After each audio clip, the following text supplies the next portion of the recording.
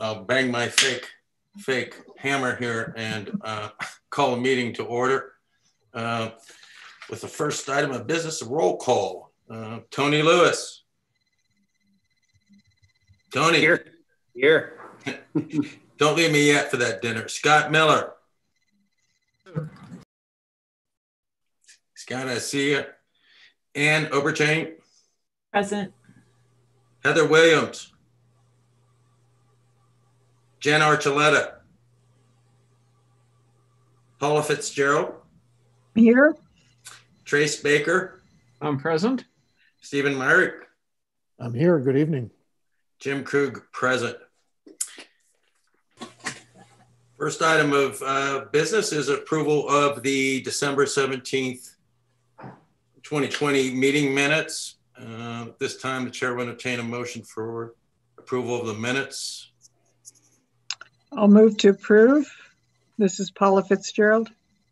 Trace Baker, second.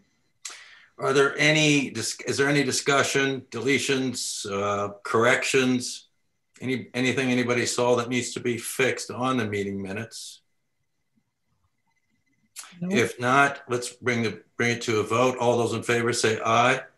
Aye. Those opposed, like sign. Motion approved. Meeting minutes of December 2020 approved. Tonight we have 3 presentations.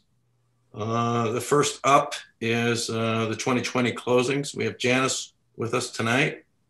And Janice, I'll just turn it over to you. If you could allow some time at the end for some questions, I'm sure we'll have some POSAC members with some questions. And so with that, I'll just turn it over to you. Absolutely, try to do that. I don't know if you want to see my video, but Nick has stopped it. So if you want to see it, you'll have to turn it on for us. I'm about to show you a presentation, so I'll just go straight to that and hope that you can see that. 1 second, here it comes.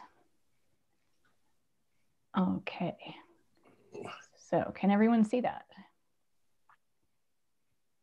Very nice. Very nice.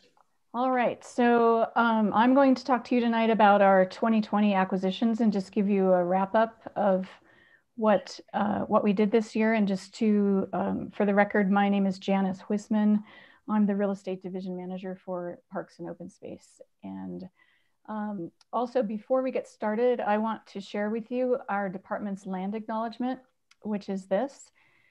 And it's a little long, but I'm going to read it so that I get it right. In the spirit of healing and education, Boulder County Parks and Open Space acknowledges all the contemporary American Indian tribes with ancestral lineage in the state of Colorado, which includes the Arapaho, Cheyenne, and Ute people, whose traditional homelands included Boulder County at the period when the non-natives invaded and seized their land for their own benefit. We recognize all the indigenous peoples that came before non-natives as the original inhabitants of the land, and the attempted erasure of those people and their culture by the government our department represents.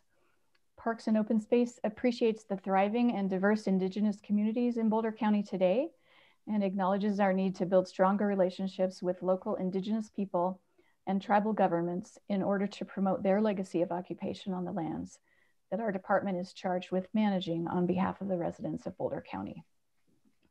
And I personally want to acknowledge that I grew up in southwestern Colorado on land traditionally inhabited by the Uncompahgre Utes, which were led by Chief Uray. And I've been living on this land here in Boulder County for 40 years. My job of leading the team that acquires land for Boulder County's open space program is at first glance an extension of the doctrine of discovery that encouraged European settlers to take the land. Upon some reflection, our job of acquiring land and protecting it for open space today is actually different in at least 2 ways. First, we work only with willing sellers, and 2, we're working to protect what's left from development. And though this work we've been doing as a community since POSAC began in 1967 shows at least a few decades of dedication to this effort, we are just embarking on the work that we need to do to honor the indigenous people who were here before and who remain. We're passionate about land conservation so that those who remain and everyone else who has come can enjoy the land today and into the future. So my group is pleased as the real estate division to have accomplished a lot in 2020 to protect more land for open space. And we're also proud of the productive year that we had despite the challenges of COVID-19 that made most of 2020 feel bleak and harsh, a bit like the blizzard in this picture. So moving on, we invested a net of 17.12 million in 23 new acquisitions. We happened to extinguish the same number of building rights as well, 23. We protected a total of 1,117 acres of land for open space. 870 of those acres were fee acquisitions and 247 acres were new conservation easement interests.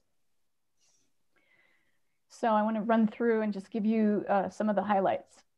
This particular property that's called CenturyLink with no space between the name there was formerly known as the Level 3 property.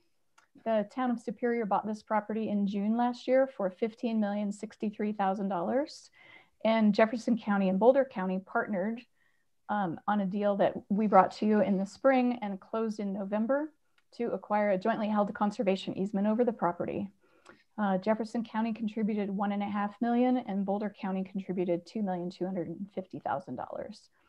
So this partner funding helped the town of Superior accomplish their long-lasting desire to acquire this property.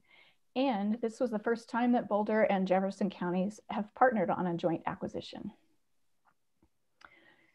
This is the Chandler property in Niwot. Boulder County paid $1,250,000 for this property. It actually lies just northwest of Niwot and just off the diagonal highway. And that car in the distance is driving on the diagonal. This is an important buffer part of the buffer around Niwot, and it's highly visible from the highway if you happen to have a moment to look off to the side.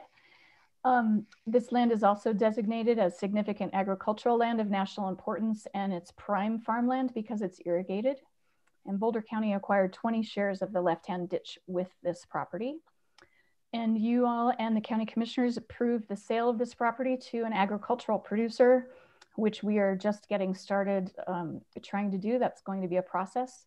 We'll sell it subject to a conservation easement to ensure that the water rights in the land stay together and in agricultural use. And when that deal is ready, you'll see that again. Up north of Longmont, Madison Farms is this property, and it is off of Woodland Road and North 87th. Boulder County paid $2,150,000 for this property. It's a 74-acre fee acquisition with a conservation easement over a 5-acre house lot that contains the Centennial Farmhouse and some other historic structures. This land is also significant ag land of national importance and prime because it's irrigated. And Boulder County acquired 1.75 shares of the Highland Ditch with this acquisition. Next up, this property is just west of Clover Basin Reservoir on the north side of Nelson Road, just west of 75th Street. And we paid $2.4 million for this property. The city of Longmont asked the county to step in and buy this property, and we are partnering with the city. So we plan to sell 2 house lots. This was approved for us to do, and we need to get those on the market and try to sell them this year. That will bring the total price down, and then Longmont will split the cost in half, the net cost in half with the county. And Longmont will own the property, and the county will have a conservation easement over it, and we'll also have conservation easements over the house lots as well. And the city is interested in connecting this property to the Open Sky Trail, which is on our AHI Lagerman complex. And they'll undergo a public planning process for this property before they decide to do that. This property is one of the most exciting of the year and maybe the decade, is the Tucker property up west of Nederland. We paid $3,170,000 for this property. It has an historic homestead on it, and we plan to sell that subject to a conservation easement to protect its historic nature. And when we came to you with this deal, we weren't going to buy that historic house, and we were going to just carve off an acre around it and buy 323 acres and leave that house and 1 acre in the family's ownership. But they have a really large family. They had a difficult time deciding what to do with it. So they ultimately asked us to purchase the whole property. And so we went back and got commissioner approval to do that. This has been one of our priority acquisitions for many, many years. And because of the large family, it took a long time for the family to decide they were ready to sell it. And we've had several land officers work with the family over the years, and Sandy Duff, who's one of our senior land officers, used her excellent interpersonal skills to bring this deal together at last. And in fact, Sandy closed 4 of the 5 acquisitions that I've highlighted for you. So she had a very productive year herself. We also had a productive year acquiring water rights in what we call water-only deals. So you'll notice in the staff packet, hopefully on the summary page, which I'd be happy to answer questions about later, that I said we acquired 226 shares of water total last year. And after I sent you the staff packet, and as I was preparing this, I realized I hadn't captured the water rights that we acquired with land deals. So we actually in 2020 acquired 255.75 shares of water in the Boulder and White Rock, the Goodhue, the Highland, and the left-hand ditches. Yeah. And so, as I mentioned, we closed on 23 acquisitions in 2020. And we had a 5-year vision goal to add 2,500 acres by 2020. And I don't know, for those of you that were here last year, you might remember that I said by the end of 2019, we had already acquired 2,769 acres. So we met that goal last year. And with the 1,117 acres we added in 2020, we added a total of 3,886 acres in 5 years, which exceeded our goal by 55%. And you may know this as well because I talk about this every year. We're always working on about 80 to 100 deals at a time. And our acquisition efforts will continue focusing on our priority land and water acquisitions and trail connections that we need to make. We also closed on 7 what we call dispositions. There were 3 of them that were condemnations or takings for road rights of way. 2 were takings by Xcel Energy. And then this is a taking, this picture shows the CMN Kirsch property as it shows here, and along the left side of the picture and the north side of the property is a taking by the town of Erie for a new water line. And the interesting thing, and that's something that's different about that, is that this taking will still have some open space benefit because they plan to build a trail along the water line as well. And the final deal that I want to highlight for you is the sale of an acre at Heil Valley Ranch. And so hopefully you can see the outline there of the Altona Schoolhouse where we've got the white box around that. It was a little tricky. We wanted to support the fire station's need for more acreage. And we had originally gotten approval to sell this property when we got the Heil Valley Ranch 2 deal approved several years ago. And it just took some time for the fire station to be ready to buy this. And then we had some negotiating to do because we wanted to save enough area in between the schoolhouse and what we sold so that we could put in our new multi-use trail. So that was an interesting negotiation. So although it's hard to find good things to say about 2020, we can celebrate that we closed 30 deals and 7 temporary takings in 2020 for a total of 37 projects. And our typical pace is 20 to 24. And as you may remember, we've talked a little bit about the idea that the board has had a 5-year goal of acquiring more land and water. So they gave us some temporary staff that we've now hired. We hired this year during the pandemic and got them going virtually. So they've seen the office, but not spent a lot of time there, but they've already contributed, as you can see, to our pace of acquisitions. And in other news, just to wrap up here, we want to highlight a couple of other things. Our conservation easement staff monitored 360 easement properties.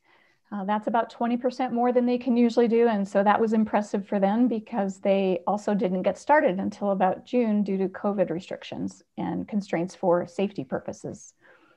All of those procedures had to be worked out before they could get started. And we made significant improvements to our land and water information systems database, which is our database of all transactional history that we've had throughout our 45 years.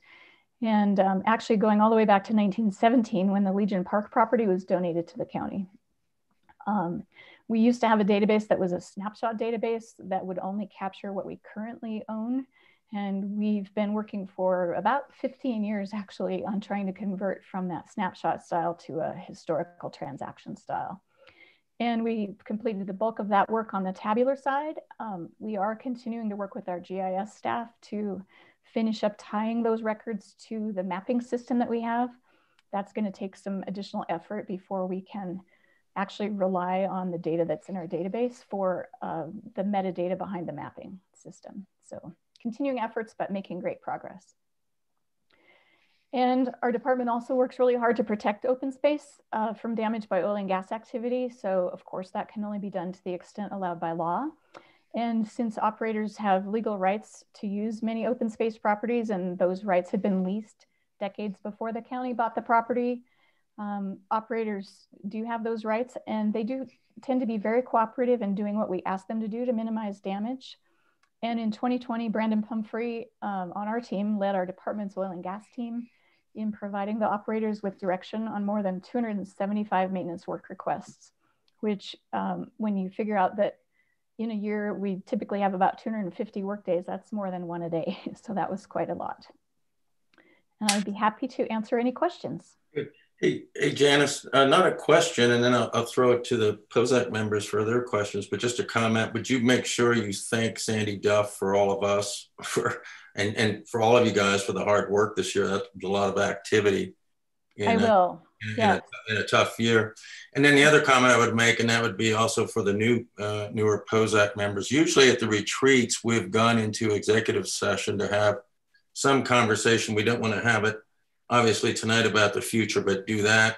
So if possible, could you put that in your hat? And I'll mention that to Eric at the director's update as well. As you know, maybe one of you that I'm sure you want to do that, Janice, on a Saturday morning. Yes, Jim, that's correct. We do that every year for you, and I'm happy to do it again. Yeah, and so that'll answer the questions of what's going forward. I think we can get into it that time. But anyway, thanks a lot. I'll start. Hey, Scott Miller, I'll start with you. Do you have any questions? No questions, just a comment that it's impressive with everything, all the hurdles of 2020 that you guys were able to, get as much accomplished as you did. Just said good job. Super. Thank Thanks. you. And I highlighted a few staff, but of course we have lots more. So yeah. Tony Lewis. I would echo those sentiments, Janice. Nice work by you and your team. I am just a little curious on the conservation easement side. Mm-hmm. Do you know how many acres that translates to? I do. The county holds about 850 conservation easements or conservation easement-like restrictions. Mm-hmm. They're not all technically conservation easements, and a lot of them are not your typical land trust style easement. We have about 250 of those. Mm-hmm. And we've got about, just because I want to get some education out here as well, we have about 130 that we have to monitor every year because they have a donation component, and then we have a rotational schedule for the rest. Mm-hmm. So okay. And that total covers about 39,000 acres altogether. Wow. Which is a lot in Boulder County where we have small parcels. That's a lot. Yeah, exactly. That's a lot of. Ann, do you have any questions? No questions here, and again, very impressive the amount of work that you were able to accomplish this year. So thank you. And Paula, do you have any questions? No questions, but again, chime in on the good work you guys do. And Trace Baker. No questions. And Janice, thank you and your staff for a comprehensive summary of your activities there. Thank you. And Trace, I understand you're one of our volunteer monitors, so thank you. Pam, thank you. Mm-hmm. And Stephen. What everybody else said. Good work. Thank you. Thank you. And have we had Jen or Heather join us? Jen here. There's Jen. Hey, Jen. No questions. Just a thanks and a congratulations on 155%. You've proven that working from home is more productive. Good one. And Heather, did Heather join us? Yes, I'm here. And again, thank you and for accomplishing so much, and echoing the sentiments of the rest of the board. So thanks again. Thank you all. Okay, and Nick, do we have any comments or questions from the public?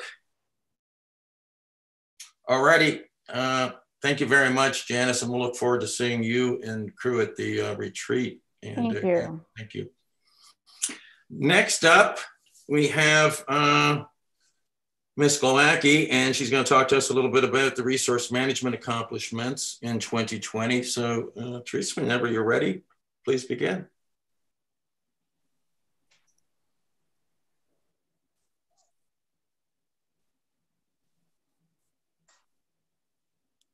Yeah. Are you seeing my screen?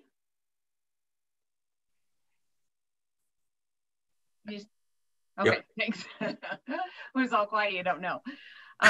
So I'm Teresa Glowacki. I'm the manager of the Resource Management Division, a position I have held for almost 22 years. And this is definitely one of my favorite things to do, is to come to POSAC and share with you all the wonderful work that our division has done in the past year. And like Janice said, I mean, Janice had a great presentation on all the acquisitions. Well, once the property is bought, then we take over with managing the resources out there in collaboration, of course, with our ag division and our rec and facilities division and our planning division. This year was a little more challenging. And to start it off, there's a picture of Jana Peterson, who's new county administrator. She's been in the position for about a year. We actually got her out on the properties as a trailhead ambassador during COVID. So we'd like to extend the opportunity to engage with visitors to anyone. You're all welcome to join as well. Then I also want to start with the native land acknowledgement. And this is, Janice read it. I'm going to leave it up here if you want the chance to read, certainly the large bullet in the middle there.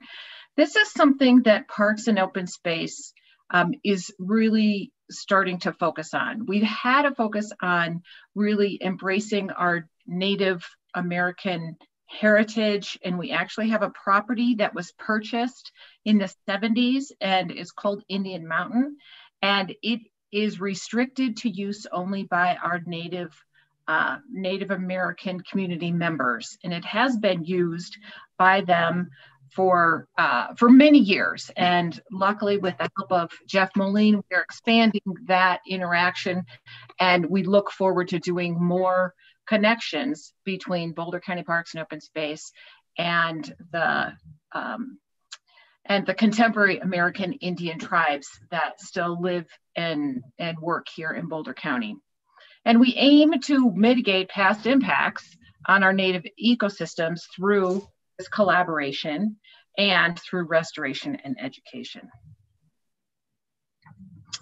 So big, broad picture, Resource Management Division. It's one of the 7 divisions in Parks and Open Space. It's one of the larger divisions. We have 41 staff, and we have 25 seasonals on a typical year. The work groups that comprise our division are education and outreach, resource protection, plant ecology, weed management, and forestry. And these are our supervisors out here. We do regular field trips to see projects. So these are the supervisors of each of these work groups. And you will see each one of them through the course of 2021 coming and giving presentations on what their work group strategic plans are focusing on. So this is the big picture. And as we go through 2021, you'll get more details from each of these supervisors. With education, what trail was that? What trail was that? It was the 4th of July trailhead, and it's the complex one past Hesse, where we manage a little sliver of land. The city of Boulder manages the parking lot, and the U.S. Forest Service has the trail. And so it's a project for our rangers. One of our seasonals spends the summer up there managing traffic on our Hesse property for parking. Many of you have probably been up there and seen it. We also help manage the shuttle. So we went up there to see the problems in real life. So that's where it was, way up high. I'll start with our education and outreach. That group consists of both volunteers, staff, and our staff are broken up into 2 groups. We manage natural resource interpretation, and we manage cultural resource interpretation. And if any of you have been fortunate enough to go join us when we had public programs like Walker Ranch, where we have living history, and we have the Altona Schoolhouse, we have the Lohr Agricultural Heritage Center. Those are all cultural sites where we have volunteers engaged in interacting with the public on the history of Boulder County. And then we have our volunteer naturalist program. And that is where we do bird hikes and wildflower hikes, wildfire hikes. We do all kinds of hikes.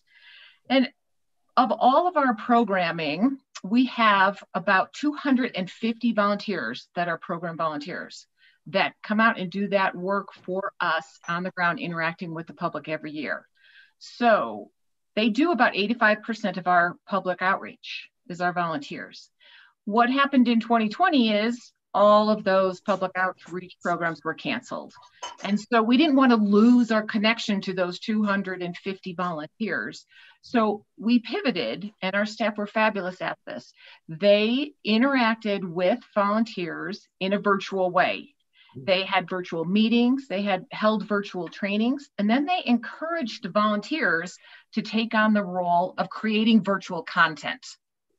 And volunteers stepped up and helped us lead the charge. So what you see on the right is a whole list. When you go to our volunteer page, you can see all of these different interactive programs that staff and volunteers worked on that the public can now use.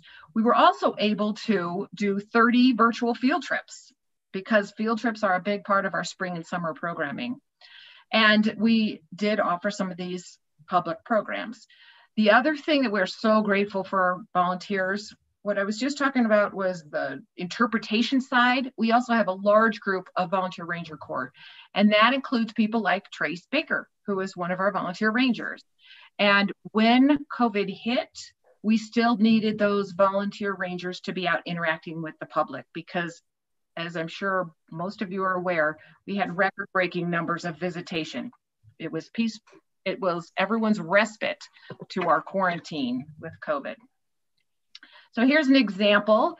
These are 3 sisters that are volunteers with us in our cultural history program at Walker Ranch, and they created a video demonstrating kids games. So when we do have public programming, these are the types of volunteers that are out there interacting with the public, showing them what kids would have played in the 1880s. So they loved it. They got to be stars. They got to create the content, and their work will live on because we can use these for future training of volunteers. We also partnered with the St. Vrain Valley School District Innovation Center, and you'll hear this name at least twice throughout my presentation. It's a wonderful program through the St. Vrain Valley School District that engages students, high school students in particular, in real life experiences. And this is a brochure that they helped us develop that will help be a self-guided tour for teachers who take their students out to the Altona Schoolhouse, which is on Ohio Valley Ranch. You saw a picture of it in Janice's slide from the air. Hopefully I know that you did a field trip out here. Yeah. All of you haven't been there. But so it's now open to the public. When pre-COVID times, we could take school groups on tours of there, and they would split into 2 groups. So one group would be in the schoolhouse, and the second group would do a nature walk on the schoolhouse loop. So this guide will help teachers do both of those sides of the programming. So we love that kind of partnership. And as I mentioned, we had record-breaking visitation. So just as an example, in June on all of our trails in 2019, we had 107,000 visitors. In 2020, we had 155,000. That's a 45% increase. And some trails were busier than that, like Carolyn Holmberg Preserve at Rock Creek Farm. That's a trail that's very close to Broomfield and Louisville and Lafayette. It's very accessible by bike. It's a wonderful property. It's actually where Scott lives and where Scott is the tenant, our ag tenant out there. We went from 7,000 to 14,000 visitors in the month of June between 19 and 20. And then the Antelope Trail, which is on the backside of Hall Ranch, we had 190% increase from 1,400 to 4,100. So even though we have a nice large staff, we still were inundated with the needs of park visitors. And so in order to deal with that, we took lemons and made lemonade. Since Youth Corps was canceled in 2020 because of COVID, we had all these really qualified Youth Corps leaders that were out of summer jobs, and they were looking to keep working. So what we did is any of them that wanted to stay on and do some summer work with us, we hired them as park ambassadors. And so that's what you see here. They're jumping for joy at the idea that they got to continue working. And so we had these staff based at our trailheads because our trailheads were overflowing. And so they had the skills to both interact with the public about what they might find on the trail, direct the public when the trailheads were full, where they might have alternative parking or an alternative park to go to. And then also handing out masks because we wanted to keep our trails open. We wanted to keep people safe. And so we have a policy that when you come to open space, when you're in the parking lots or passing people, you need to wear masks. So these trailhead ambassadors were handing out masks for those who may have forgotten them. We couldn't have done it without this group of staff this year.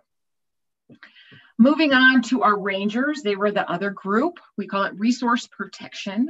They were the other group that were just overwhelmed, shall we say, with the amount of visitors and what that meant to our systems. And primarily it's, crowded parking lots. But our rangers were out there on patrol with their masks on horseback, in their vehicles, on mountain bikes. They have e-bikes that they actually can patrol on, and a lot of miles of hiking. And they too helped with our compliance on getting the public to wear masks at trailheads and while passing people. And then one big thing happened in October. You may have heard about it. It was the Calwood fire. And our rangers were first responders on the scene. So when this fire started blowing up and they knew it was going to be a problem, it was all hands on deck from the sheriff's office. And that means all of our rangers were called to action to help with the evacuations. So they were helping evacuate first and foremost any park visitors that were on the Ohio Valley Ranch and Hall trails. So they had to get out there and cover those 10 or 14 miles of trails and make sure nobody was out on the property. They also had to evacuate themselves. So the house that you see here is Kevin Grady. He's our ranger caretaker for Ohio Valley Ranch. And he lives in this house and was alerted, obviously with all of the radio traffic, that there was a fire and it was heading his way. So he personally had to evacuate. As he was evacuating, this is the photo he took. And this is the fire coming from the west heading straight down towards his house. Now, what happened, well, in addition to Kevin having to get himself out, we have an in-holding on Ohio Valley Ranch, and it's owned by the Oaks. And it's several 40-acre parcels, and there are 4 people that live up there. And so our ranger, one of our ranger supervisors, Jason Vroman, headed up there to make sure the Oaks knew and were evacuating. So he helped hook up their trailers, tried to get the horses on it and everything to get them out of there. He said this was also the scene he saw as they were leaving. He said it was the scariest day in his life as they're trying to evacuate down this road with the fire barreling down behind them. So our rangers were very, very active. And because of what Jason did and helping get the Oaks out of there, they saved lives because the fire moved so fast. It destroyed one of their homes. 2 other homes up there did survive. And one of the reasons, both on Kevin Grady's house, the house I just showed you, let me back.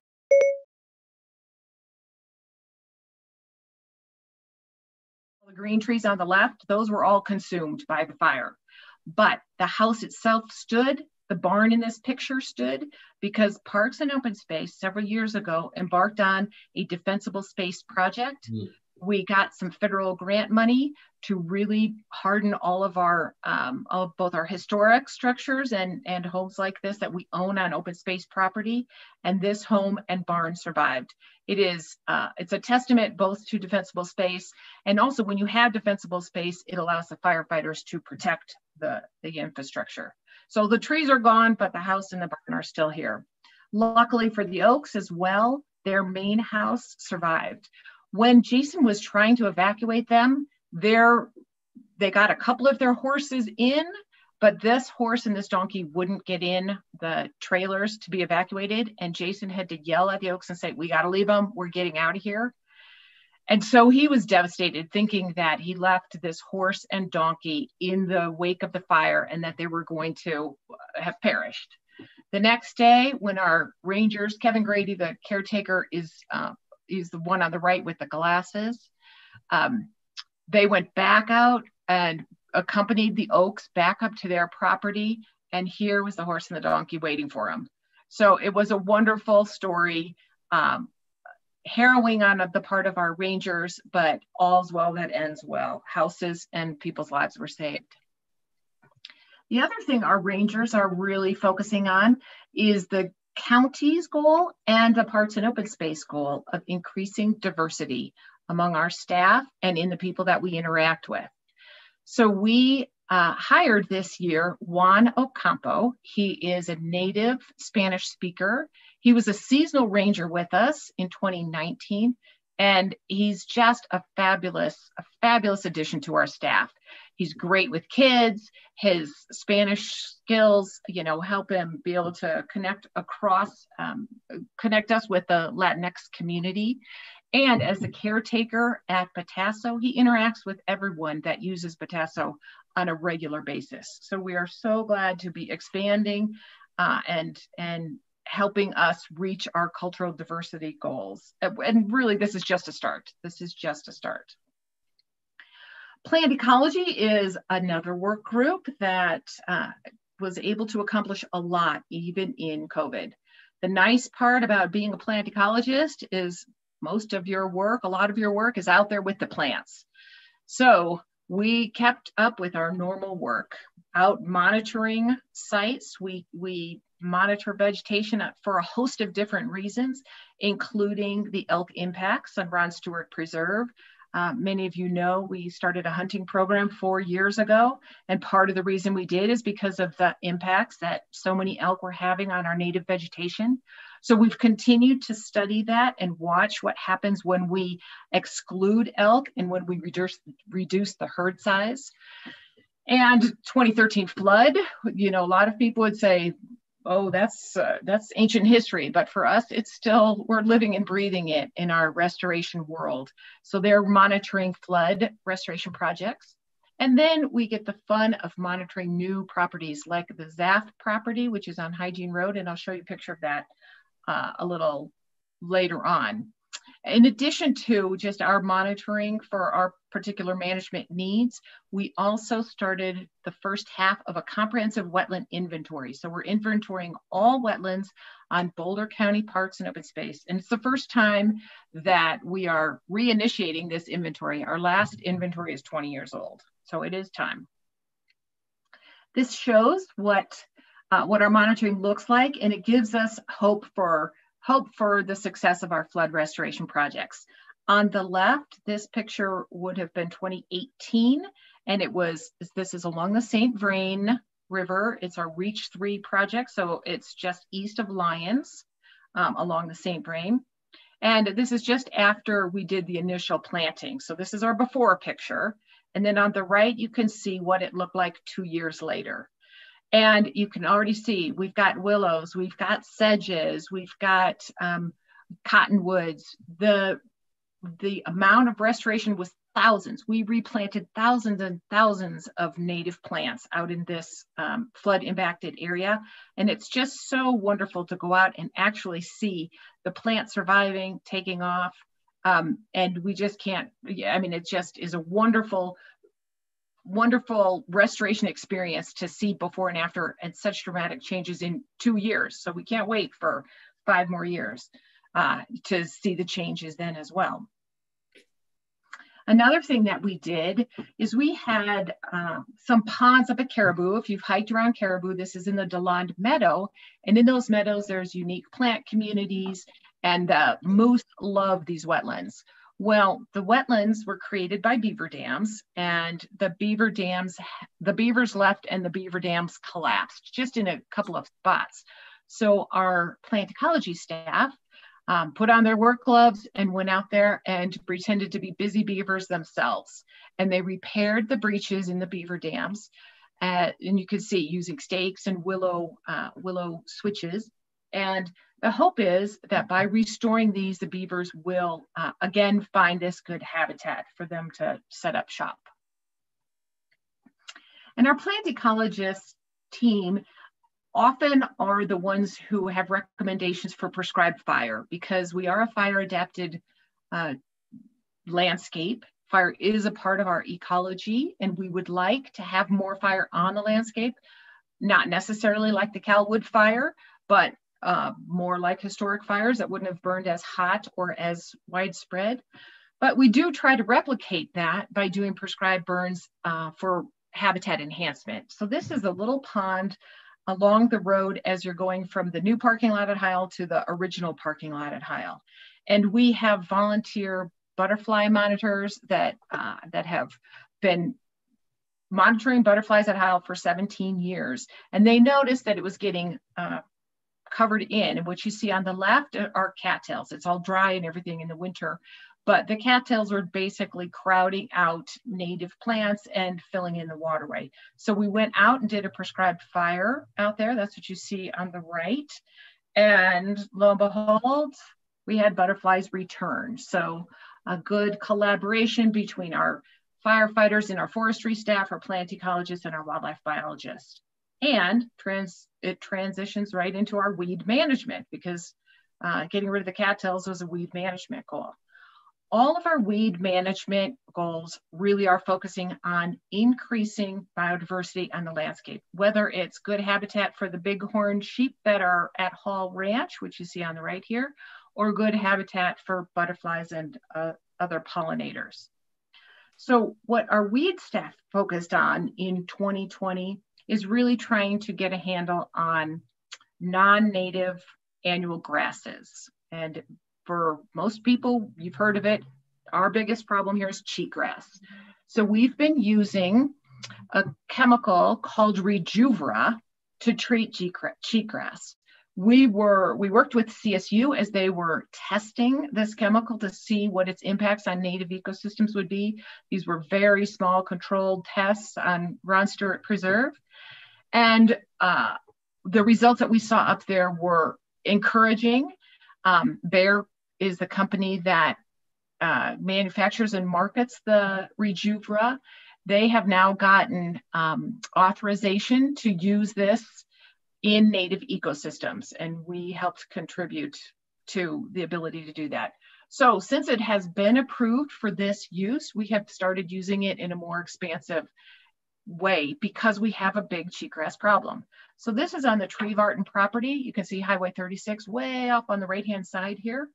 And this is a treated and untreated. So cheatgrass, the reason they call it cheatgrass is because it sprouts in the late fall or early spring, and it cheats the other natives out of their moisture and nutrients because it grows early.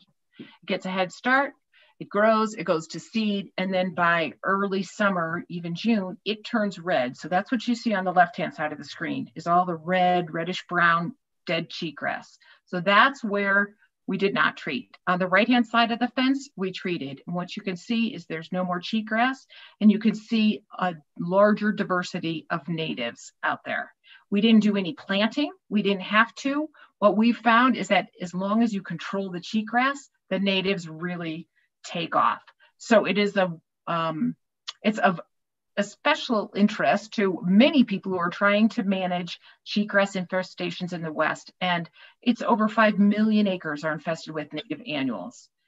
And we've got part of that on our own property. So here are before pictures from Indian Mountain. That's the property I mentioned at the very beginning, which is really dedicated solely for Native American use.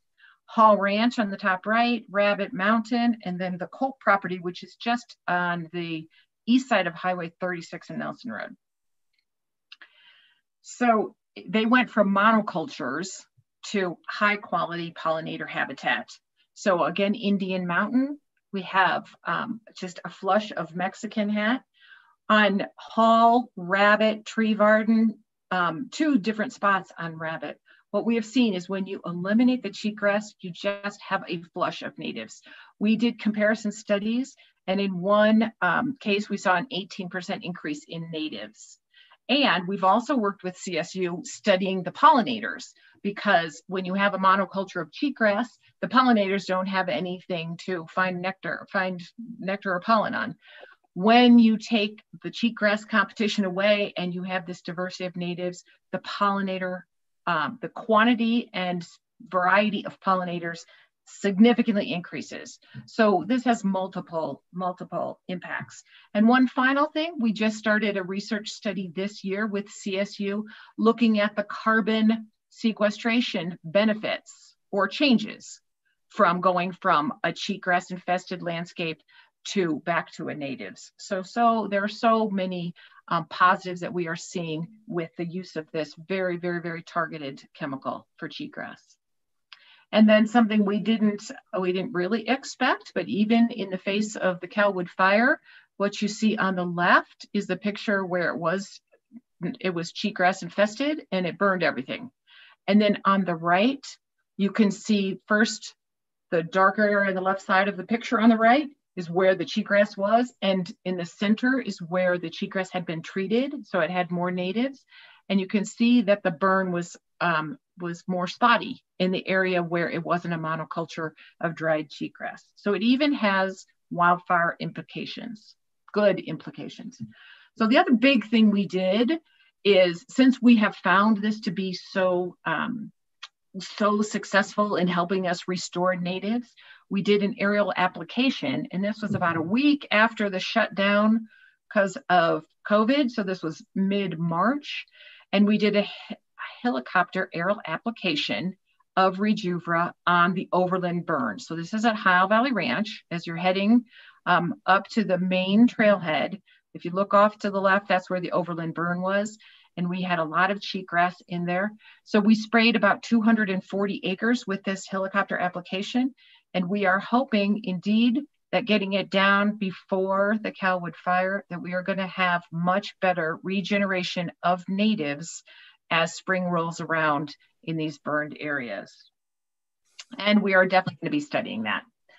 So speaking of helicopters, in our forestry work group, we completed a large-scale helicopter logging project, also at Ohio Valley Ranch. There were a lot of helicopters at Ohio last year. This was a 162-acre project, and it was funded. It was not cheap. It was $1.3 million, funded by a combination of FEMA, the State Forest Service, and Parks and Open Space. And basically what happens is they send a crew out and they cut their trees down. And then there's a crew that takes a chain and hooks the trees together. So the helicopter flies over. With these trees that are chained together, they hook it to the long, you can see the long chain from the helicopter. The helicopter lifts them, takes them over to the landing, and then goes back for another load of trees. And this is something that we use only where it's too steep to get regular ground equipment, because it is significantly more expensive. It's also lighter on the land. So so when we do have the funds, this is an appropriate use in particular areas. Another connection back to working with the Native American tribes here in Boulder County. Jeff Moline and Zach Price. So Zach is one of our foresters, and you know Jeff, he's a manager for their planning division. They worked with the Indian Mountain Group, and this is Mr. Wesley Black Elk. And we had a large project at Reynolds Ranch in 2019 that we saved a couple of acres aside so that we could harvest lodgepoles for our own internal parks and open space projects, like our fencing projects and our restoration projects. And as we were working on that, We found out that the Native American group was looking for teepee poles. Well, guess what lodge poles were used for before we were here, before white folks were here, and it was for teepee poles. So we combined efforts and will be providing teepee poles to the Indian Mountain Group. We also did some collaborative work, which we try to do regularly. Most of you are aware that we have a new 6-mile trail corridor down on the Tolan Ranch that we are working on getting the trail put in. Well, the first step of getting a trail put into a high mountain terrain like this is clearing the trees so that you can actually carve in a trail. And the trees up at that elevation, this is above Eldora. You can access this through the Eldora parking lot. That's how our foresters got in there. And then it's gonna go out on West Magnolia. That's the exit of the trail. So 6 miles of trail corridor, our foresters, and we used the park ambassadors during the week when the trailheads weren't so busy. And we cleared the hazardous trees and the trees infested with dwarf mistletoe and mountain pine beetle. And we cleared the area. So on the bottom right, you can see what it looks like. So our trails crew can get in there now and actually construct the trail. So the trail isn't completely done, but the corridor is cleared. In our wildlife working group, we always have a number of irons in the fire, that's for sure. And we partner with CPW, with U.S. Fish and Wildlife, with Trout Unlimited, on a host of different projects. But this was a new one for us. So back to our elk issue, where we have so many elk at Rod Stewart Preserve at Rabbit Mountain, and the feeder canal crosses through Rabbit Mountain. And what happens is the elk, as they would be trying to move from east to west on our property across the feeder canal, unfortunately, periodically, an elk would get stuck in the canal. You can see it's got steep walls and it's cement, and the elk would perish. And that caused problems for Northern Colorado Water Conservancy District. They'd have to go and remove the elk from the canal. And it certainly isn't good for an elk to perish in that way. So we partnered with them to construct some elk crossings over the canal. And it's something that we are looking bigger and broader at, other sorts of wildlife crossings that some of you may have seen in Western Colorado, but wildlife crossings, whether it's a canal or a road, are important in our overall goal of providing migrating corridors for wildlife. So I mentioned early on the new property acquisition of along the St. Vrain, the ZAF property. Our wildlife staff were thrilled when we purchased it. It is a land of many uses, that's for sure. There's an old farmstead out there. There is the South Branch of the St. Vrain River goes through there. It has one of the oldest apple orchards in the county on this property. And it has the potential for a trail corridor, a connection when we do Longmont to Lyons Trail. It's in our trail plans. But our wildlife staff were particularly excited because it was a missing puzzle piece in our Prebbles habitat. We had Prebbles upstream of it and downstream of it. So we have a multidisciplinary parks team working on the property, trying to get management on the ground. And one of the first things that they came up with was excluding grazing in the riparian habitat, in the riparian area. So what excluding grazing will do is it'll allow shrubs to get established. And shrubs and woody vegetation increases carbon sequestration. By removing cattle grazing in riparian areas, we also can improve the water quality. And what we found even in the first year is that Prebbles meadow jumping mouse found it as a good habitat. In our first year of trapping, we captured 25 mice, 25 Prebbles out on the ZAF property. So already it's looking very positive on what the trajectory of this property will be. So in the same vein with Prebbles, we started working with a multidisciplinary team, including U.S. Fish and Wildlife Service, Colorado Parks and Wildlife, City of Longmont, the ditch owners on a Prebbles species conservation team. So here are the cute little mice. When we trap them, we have to do all kinds of analysis on them. They weigh them, they measure them, they determine whether they're male or female, whether they're lactating. So we collect all that information. What we have found through our 5 years of Prebbles studies is that the Prebbles population along the St. Vrain is perhaps the largest concentration of Prebbles in its habitat. And Prebbles is the threatened, and it's a threatened species under the Federal Endangered Species Act, and it's the threatened mammal we have in Boulder County. So it is a very high priority for us to expand its habitat. And that's what our creek restoration projects, both the earlier stuff I showed you about Reach 3 and the flood restoration, in addition to changing our management practices on a property like ZAF. And our wildlife staff also did a wonderful project with raising a threatened and endangered fish called the northern red-bellied dace. This was a collaborative project between Oceans First, Colorado Parks and Wildlife, the St. Vrain Innovation Center, Boulder County, Trout Unlimited, and we raised these fish. We took eggs, raised them in tanks. It started at the St. Vrain School District, but then COVID hit and school shut down. So it was our wildlife biologist staff that helped, that transferred the tanks to his home, it's Matt Kobza, and raised the fish. So I'm not gonna give a whole lot more detail because he's gonna come and give you the whole story next month. But it is such a cool collaborative project that we're just so thrilled to be working on restoring a threatened species right here in our own backyard. And then the Calwood fire. So we all know October 17th, that's when it struck, and it burned basically 10,000 acres in 7 hours. And it left in its wake a lot of dead trees on Ohio Valley Ranch.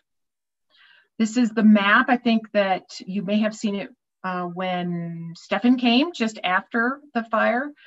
This just gives you the visual. The red line is the perimeter of the fire, and the green is our typical green open space properties. So about half of the fire was on Ohio Valley Ranch and parts of our conservation easement. The lime green is our conservation easement. So since we presented that to you in October, we've been working on the soil burn severity and the debris flow modeling and flood potential. And so we are now really embarking on what we are going to do for restoration on Ohio Valley Ranch and on conservation easements. And what it's going to look like is aerial mulching. So we've had helicopters on Ohio for forest thinning, for spraying weeds, and now we're going to have them out there for dropping aerial wood chips, dropping them from helicopters on Ohio Valley Ranch to help stabilize the soil so we don't have major flooding. And this is what it looks like. Get the helicopter, they load up the mulch, fly over the burned area and drop it out, and with the goal of covering about 70%. And unfortunately, we've had this experience before. This is our fourth time, fourth fire, and fourth time we will be embarking on a major recovery effort after a fire. But this one dwarfs the other ones. The other ones, 600 acres, maybe 2,000 acres. This is a 10,000 acre burn. So with that, I'll open it up to any questions you might have. And I'll also ask if there are any projects you want to see. Hopefully we'll be out of COVID and be able to go out to the field in the spring and summer and fall. If there are projects that piqued your interest that you want to go see in real life, we'd love to take you on field trips.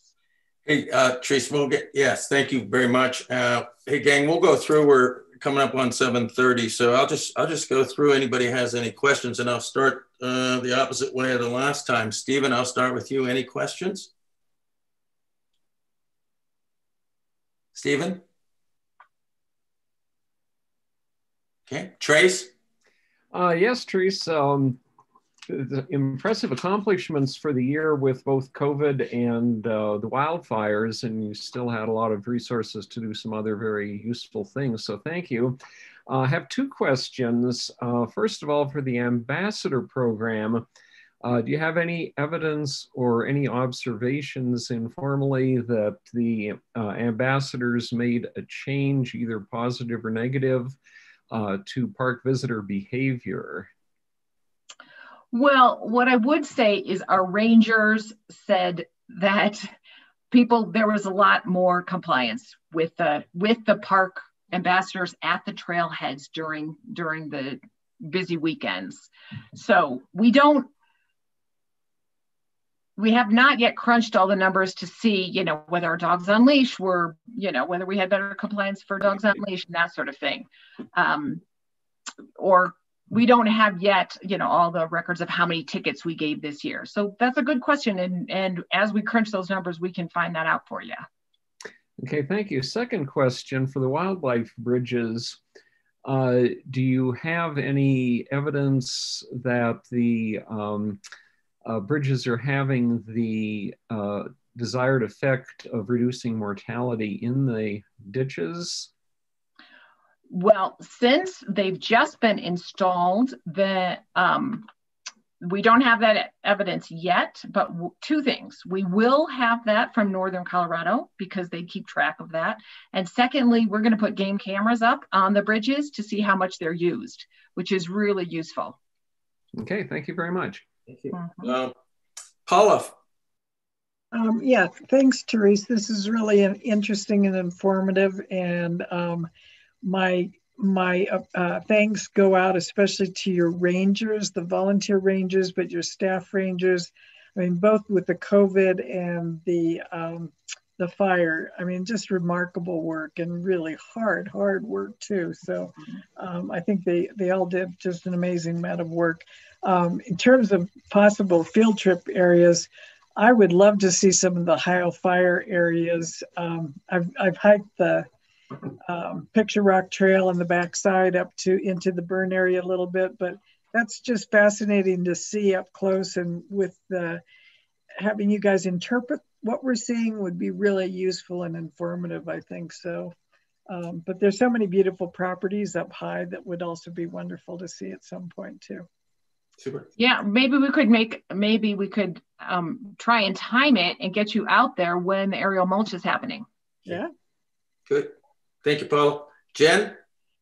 Yes, thanks, Teresa, for a great presentation. I have a couple questions with respect to the increased numbers of use. Are we monitoring for increased damage? And if we're seeing that, are we assessing how much additional budget we're going to need to sort of manage the additional numbers? Well, so we have a pretty rigorous trail monitoring system. It's both our rangers and our rec and facility staff. When they see trails start to widen, they, particularly in seasons where you've got rain and snow and then dry, and we do have a pretty rigorous means of closing the trails so that when we see damage starting to happen, that we definitely try to nip it in the bud and stop people from using them until they're dried out. So but I'll be honest, Anu White Trail. So Anu White Trail was closed for 7 years, and it's many people's favorite trail. It is just a wonderful trail, and it is in a very narrow corridor. When we reopened it, people, one, wanted to get out and see it because they hadn't been out there for 7 years. And two, it was COVID time. So we had school groups out there. We had just incredible numbers of people. And we saw ourselves that the trail is wider than it used to be. Now, one good thing about there is it can't get too wide because you have steep drop-offs into the creek and you have cliffs.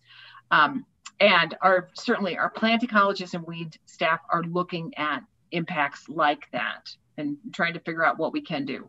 As far as the budget for maintaining our trails, I would say one thing is great. We started a stewardship. We now have a stewardship pot of money, and Eric can talk about this. It's kind of a direct result of our strategic plan, which Ernst is going to talk about. And so staff were able to put in projects that they were hoping could be covered with additional funds.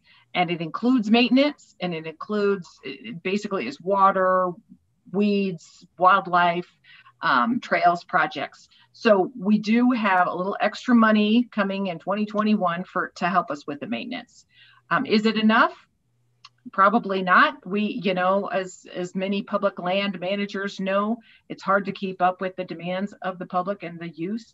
But I think that we as an agency have done a good job on conserving area and conservation areas where it's off limits to people, and in really placing our trails and constructing them well to reduce the damage. Okay, Jen.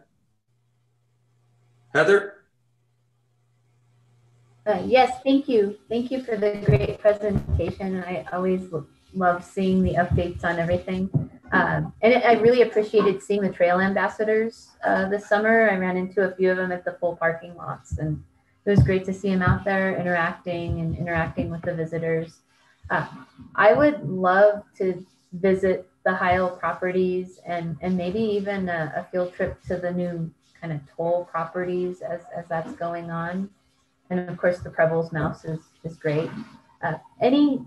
My question is, any idea when that kind of south side of Heil Ranch will be opening up again?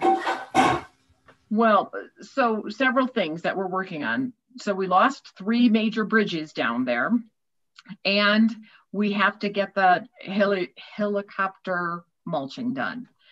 So one of the big questions that we have is, so we have been out there working really hard removing the hazardous trees. So if you've been on Picture Rock onto Wild Turkey, you probably have seen some of the hazard tree work.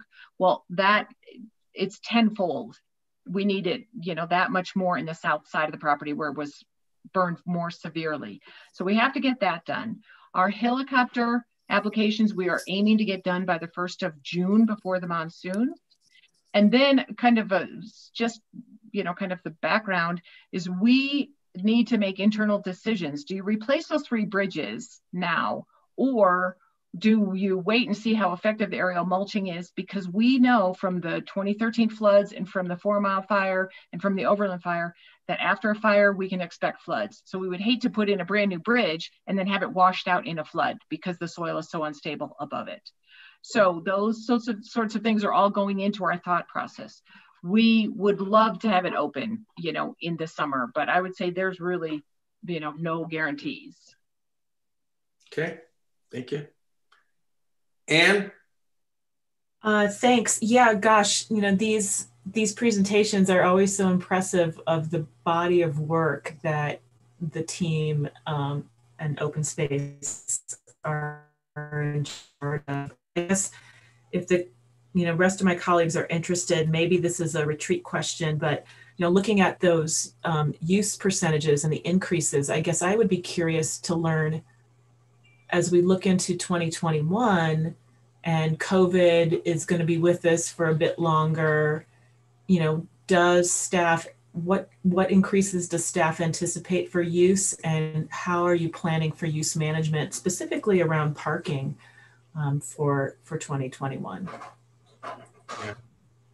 I think that's an excellent question. I would love for you guys to discuss it. It is something that we are trying to crack that nut, because in all of our visitor surveys, what we find is that people don't feel crowded once they get out on the trail. And I'm sure many of you have had that experience. The parking lot is jam-packed, but then you get out and you walk for a mile, and then you just don't feel crowded. We don't have, so it's our big issue is parking in particular. Yeah, and to your point, I'll ask Renata to make a note that we should probably, for a retreat topic, that would be something. I spent all day Monday with the Georgia Department of Natural Resources, and the question was what does Georgia's parks look like after COVID? And that was a lively conversation. So I think something along those lines would be good for the retreat. Great, thanks. Okay. Scott Miller. Scott, do you have anything? Just a quick comment. It was great to see the results you guys were having with Rejuvra which is the new labeled version of Esplanada. I think that's what it used to be called, or the other version of it. And especially too, because it's not just a benefit to the native grasslands, but it's labeled for all the normal pastures for cattle and things like that too. So it should help with controlling cheatgrass across all the ag properties on open space too. Exactly. It just got that grazing label last summer, or maybe September. Yeah. Okay. Thank you, Scott. Hey, Tony, how's dinner? And do you have a question? Dinner was fantastic. And Therese, thank you for a great presentation. It was super informative. A couple thoughts. One, I'd love to learn more about Indian Mountain and some of our efforts towards, I'll just call it broadly repatriation, but thinking about how our lands are used by the native peoples here. And I don't know, Jim, if that's a possible retreat topic, but I'd certainly love to learn more. Yeah. The places I'd love to see, Therese, if possible, would be that fish stream restoration project in the St. Vrain, and the Zaps property over by Hygiene. And I'm just curious, I know in the old meeting notes, there was I think Scott actually asked if the house was going to be torn down or used. And I didn't see, I just didn't look through enough notes to find out what maybe happened with that. I was curious. So that's a good question for Carol Beam, who will be giving you a presentation sometime soon. We have a whole team that helps try and determine what properties are worthy of saving and restoring. You know, we've got well over 300 historic structures on parks and open space throughout our system.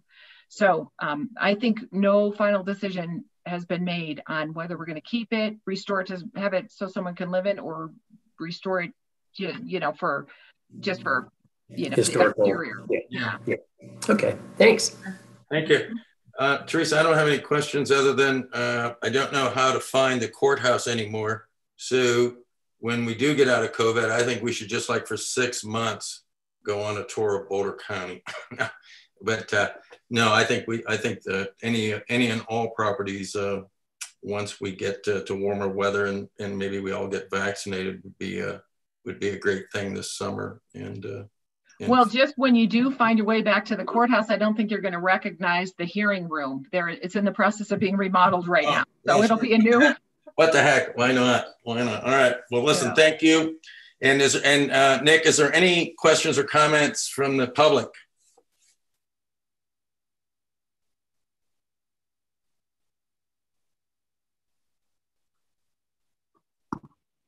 Hi there. It's actually Galen Davis. I'm Nancy Davis's daughter. I live off of Lookout Road.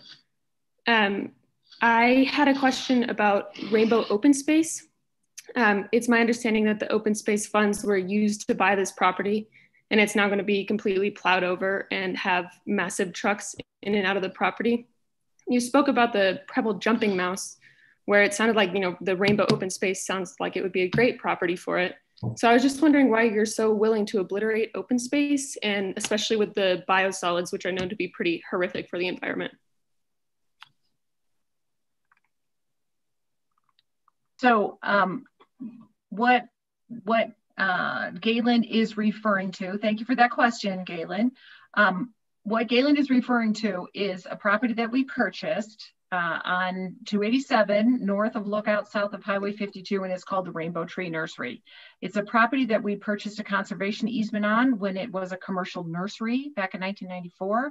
And then we bought the fee interest in 2018. And we bought the fee interest because we thought it had good potential to help forward Boulder County's zero waste goals. And the reason that it is appealing for having a compost facility on it, which is what is currently making its way through our community planning and permitting process. It hasn't been approved yet. And the reason is because it is an old nursery. The trees are overgrown. They were just abandoned by the nursery owners, basically. So they're root bound and constrained. They can't grow into a beautiful forest. They're non-native. Majority of the trees are non-native. A lot of fruit trees. A lot of them are ash trees, which are prone to emerald ash borer, and our horticulturists have said we need to take those ash trees out. The other thing is it is far away from Preble's habitat. Our farthest east Preble's habitat is on 75th Street, so west of the Diagonal Highway. This is a property that's been farmed for 140 years, so it has certainly been impacted, including having a commercial nursery on it. So when we purchased the property, the idea was, could it be used to further the county's goals of creating compost, diverting organic waste from our landfills, reducing our greenhouse gases, and giving our farmers, it's in the heart of our farming community, giving our farmers access to reasonably priced compost so that we could meet our soil health and carbon sequestration goals. Okay, thank you, Therese. Thanks for the question. Is there any other public comments or questions? All righty. Thank you, Therese. At this time, we will move to Ernst and the Parks and Open Space Internal Strategic Plan. Ernst, are you with us this evening? I am. Let me just pull up my. You all set to go? Presentation here, yes, just a second. So good evening, everybody. For those that don't know me, it's been a while since I've presented to POSAC. I'm Ernst Strenga. I'm a senior planner with Parks and Open Space. I've worked for the department for about 13 years. And tonight I'm going to be presenting on an internal strategic plan that we've been working on for the past couple of years as a department. There's going to be a lot of information, a lot of details I'm going to go over tonight. So definitely stop me if you need to have questions or need some clarification as we're going through this. And then we'd be interested definitely at the end to get your feedback and any input you have on the process that we led, the framework that we're using, and kind of how we're implementing it moving forward. We could also dive into this topic a little bit more in more depth at the retreat, the POSAC retreat, if that's of interest in doing so. And Hey, Ernst, just one point of order. I'll give you a heads up when it's about 8:15, just to give you the gauge of time. Okay. Thank you. Yeah. And as I think others have mentioned, or Therese and Janice have both mentioned throughout their presentations, each of our work groups are going to be coming to POSAC over the coming year. So you'll hear in more detail from each individual work group as we move forward. So I'm going to kind of give more of a high level overview tonight. This is just a quick breakdown on my presentation, give a little background information, as well as talk about our outcomes so far to date, and then talk about the implementation of this plan. And with that, I want to jump right into the introduction background. And so for this, I'll kind of go over some of the purpose and need and review the process and framework that we use. So I mean, you've heard from Janice and Therese tonight. There's a lot going on in our department. You know, we've been acquiring and managing open space properties and resources since the mid-1970s. We've protected nearly 105,000 acres of land, including about 65,000 acres in fee and 39,000 acres under conservation easements. And this is spread out over about 1,800 different parcels. Kind of as a result of these acquisitions, and definitely from the support of our Boulder County taxpayers, we've been able to do many things over the last several decades. Some of those things include leading about 500 different public education programs annually, kind of not in the COVID era, but usually pre-COVID, we were leading about 500 programs. We have our agricultural program that works with 72 different tenants to maintain agricultural lands in Boulder County. As Therese described, we've protected and restored important habitats across diverse ecosystems and landscapes, including our forested lands, our shrublands, grasslands, and wetland and riparian areas, and that helped to support the 1,500 native plant species that inhabit Boulder County, as well as the 750 native wildlife species that inhabit Boulder County. We've also, I think Therese mentioned this, a little bit about our cultural resources. We've recorded more than 1,800 cultural resource sites and isolated finds on county open space, and have preserved more than 350 historic buildings and structures across our properties. We also administer a large water portfolio that's valued at about $300 million. We have ownership in 90 ditches, We have over 55 water rights and of course numerous reservoirs and ditches that we need to manage. We've constructed and maintained over 120 miles of trail, 32 trailheads, 22 restrooms, 15 shelters, and numerous other recreational facilities, including the Boulder County Fairgrounds. We attend to nearly 2 million visitors annually to ensure their safety as well as their enjoyment of open space and the protection of sensitive resources. We work with over 3,000 volunteers and partners annually. And as Janice mentioned, we work with private landowners on over 800 conservation easements. So there's definitely a lot that we do, a lot that goes on in our department. And all that's to kind of steward these open space resources that we've protected over the past several decades. In addition to kind of the open space and the land and waters that we protect, there's these three other work groups or divisions within our department. We have the Boulder County Fairgrounds, which of course hosts the annual fair, but also is booked consistently throughout the year for a number of other events, such as the farmers market, trade shows, some festivals, animal and livestock exhibitions, and a number of other things. So it's always busy at the fairgrounds. We have the Boulder County Youth Corps, which does a lot of work on open space, but the Youth Corps, its main mission is to provide employment opportunity for the youth of Boulder County with a kind of a community service focus. And then finally, we also have the Boulder County Colorado State University Extension within our department. And they provide educational opportunities for the public, members of the public, and also provide cutting edge research and information around agriculture, horticulture, family and consumer sciences, and then they have the 4-H program also. So as many of you probably know or may know, we have about 140 full-time equivalent staff that work at Parks and Open Space, and then we also hire on many seasonals throughout the year to help us manage all of our various resources. We have 9 different divisions, which are kind of the row of green there that show the different divisions, as well as the directors, which also includes the director's office. And within that, we have 25 different work groups. And the work groups are kind of like what Therese was describing when she was talking about plant ecology or wildlife or forestry. They're kind of specialists in a unique topic that's their role and responsibility in the department, is to try to manage for those specific things. So we have different staff that are stewarding the resources, including the natural, cultural, agricultural, and recreational resources of our department. We have staff that are leading educational, volunteer, partnership, and other programs. And then we have a number of staff who their job is to really provide the essential services that kind of keep the whole place running, whether that be through planning, design, and administration, public information and engagement, the HR process of hiring and timekeeping and employee development. We have contracts and leases, reservations and special uses on open space, the financial systems, keeping, paying the bills, doing the accounting, receiving and managing grants. We also have GIS and technology that creates our maps and has our applications that we use and databases. And then finally, the shop also, it's very important to have vehicles and equipment that work, as well as a working yard for storing equipment and so forth. So definitely, I'm just trying to get across to you that there's a lot going on. There's lots of staff.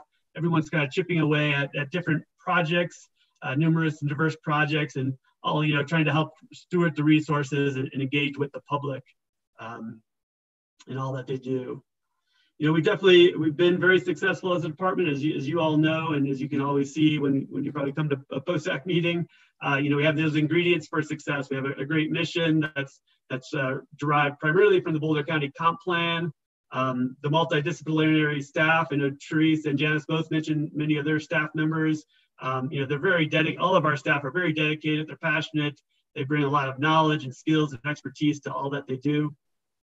And so that helps us do a lot of stuff. We also have good funding sources. We get some money from the general fund, as well as our dedicated open space sales taxes and the number of grants that we receive. And finally, I think another ingredient to the success is the public. We have a very supportive and engaged public that really loves open space and the programs that we lead. So I think that's been very helpful. But I think with that, as Therese went through all her different projects, it was just making me think about, man, there's a lot that we do. There's a lot of stuff that we could be doing in addition. You know, there's always things to be working on. And in many cases, there's also stuff that we must do, you know, stuff like the flood restoration projects. We have to go back in and monitor those year after year for a number of years after the project's is, you know, presumably over. We think it's over, but it's not really. There's lots of stuff to do and lots of stuff that we must do. We also know that a lot of the resources that we steward aren't always in the state we want or need them to be, such as the forest and other natural resources. That's also true for our recreational resources, our trails. You talked a little bit about trail maintenance and the needs for that. So there's always these different things that are out there that needs to be done. In terms of our programming that we lead, you know, we're not always reaching or benefiting the whole community. That's also been brought up tonight. You know, working with the Latinx community or the American Indian community, how can we do that better? And how can we make the impacts that we're hoping to achieve? And finally, I just say that the service we provide, you know, always can be fine-tuned. You know, we can better serve the whole community. We can better assist staff in helping them to get done what they need to get done in their specialty. In addition, I think the coordination of all these different activities and kind of the collaboration across the department can be kind of tricky. We have 9 divisions, 140 staff, lots of people doing lots of different things. And so one of the things that we try to do is just to avoid working in what we call the silos. So that just, you know, individual work groups are kind of just focused on their own thing without necessarily thinking or engaging with other staff. So that's always a challenge, is to avoid those silos.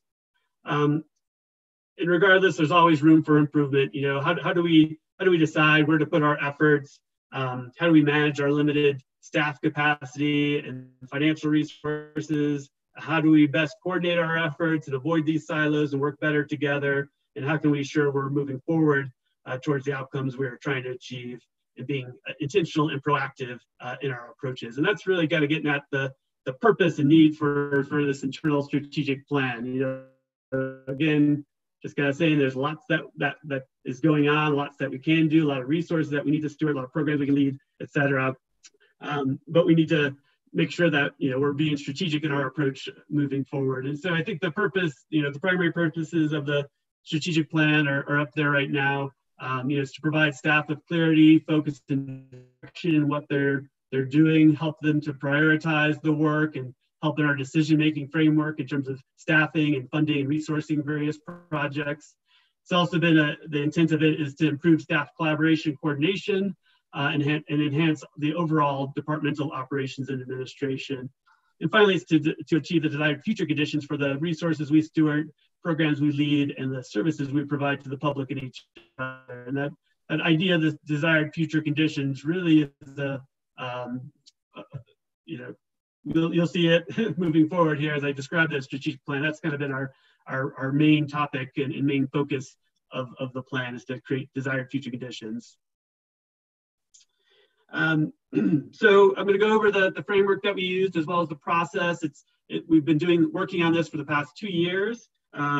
We've engaged all staff at every level throughout the process, trying to you know, utilize their knowledge and their skills and their expertise in their various work groups, and bring that to the forefront. So starting at the beginning of the planning process, I found a definition on the web about strategic planning, and I'm just going to read it to you. That definition is a systematic process of envisioning a desired future and translating this vision into broadly defined goals and objectives and a sequence of steps to achieve them. So based on that definition, I created this model for our staff to kind of help us understand what we're trying to do. And what it is that we, you know, for any of our resources, our programs, our services, we have a kind of a current state of affairs of how things are now, and that we also know that there's some desired future condition or outcome that we're trying to achieve in all of our work. And so trying to figure out, how do we get from our current state of affairs to that desired future condition or that outcome, and what strategy should we be utilizing to get there? And so this has been a process where we can define that desired future condition, and then also think about what is the best way to move forward into the future. This is a little bit more of a detailed framework that really became kind of the backbone of our strategic plan, and it provides kind of the definitions and kind of the process that we use throughout the process and will be using moving forward. And so each work group, again, there's about 25 of them, came up with a desired future condition statement for their various resources, programs, and services that they provide. And how we define that is, the desired future condition, or what we call DFC, is what we want to achieve for those resources, programs, or services. And another way to think about it is it's our target or our North Star that guides us in what we do. Under that DFC statement, we created, each group created a number of goals, which we defined as what we need to do to achieve the desired future condition, kind of at a higher level. So most groups have about 4 to 6 goals that they created for their work groups. And then the next kind of moving down is the strategies, and that's really the how of what we're doing and how we plan to accomplish our goals and move us closer to our desired future condition. And then finally is the objectives, and we've put those as SMART objectives, being specific, measurable, attainable, realistic, and time-bound. And these are really specific actions that each work group's going to take towards strategy and moving them towards their goals and DFCs. And in that case, that this becomes part of the work group's work plan for a given time period. Ultimately, this process has been focused on 2 primary questions, and those questions are we doing the right things, which is kind of the what, and are we doing these things right, which is the how. And so we kind of look at the desired future condition and goals as the what, and the strategy and objectives as the how we're doing things. As I mentioned before, we did have, we engaged all staff through this process. In 2019, at the beginning of 2019, I met with each of the work groups and did some facilitated discussions with them where we talked about their roles and responsibilities, their current state of affairs, their desired future conditions, and did a little bit of a strengths, weaknesses, opportunities, and threats, or SWOT analysis with the groups. So we did that early in 2019, and then from there we worked with each individual work group on creating their desired future condition statements as well as their goals. In 2020, we focused more on the strategies and the objectives, and then also kind of creating the process for prioritizing some projects for some funding. And I believe it was Therese that mentioned the stewardship fund, and I'll talk about that in just a little bit. And we created a process to help prioritize where we put that funding. This year in 2021, we're moving into more implementation of the strategic plan, having folks, our staff, start working on the objectives that they set out, and kind of just fine-tuning the process in general as we move along. And I think the process has evolved over these 2 years, and it will continue to evolve over time. So now I want to go over some of the high-level outcomes of the plans. I'm going to talk about 4 things: the operating principles, strategic themes, core groups, and then a little bit about the work group strategic plans. For that last part, the work groups, again, we'll have the work groups come to POSAC throughout the year to kind of talk about their DFCs, goals, strategies, and objectives. So you'll hear from each of the different work groups.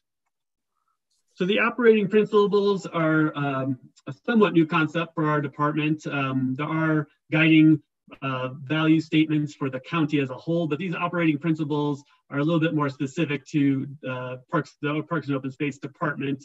And many of them came out as we kind of did the initial phases of the planning, and met with each of the work groups, and kind of just through our conversations, we just felt like there were certain things that were rising to the top that kind of were department-wide topics. And so the operating principles are what they are is that they provide some overall values for the department and provide a foundation of who we are and what we do. And the idea is that staff will use these to guide the development and implementation of their various projects, programs, and services. So I'm going to go through these really quickly in the next 3 slides. And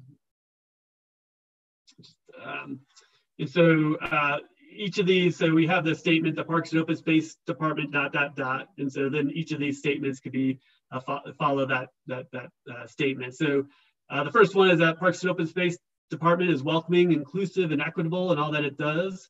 The next one is around creating meaningful experiences for the community while maintaining the integrity of our resources in the land and water. The third one is around building stewardship for our various resources through our programs and projects. Next one is around collaborating, collaboration around among staff, but also with other county departments, partner organizations, and the community as a whole, and making sure we're making informed decisions using the best available science, adaptive management, and community input. The next one is around being transparent and fully accountable and using professional practices and procedures in our work.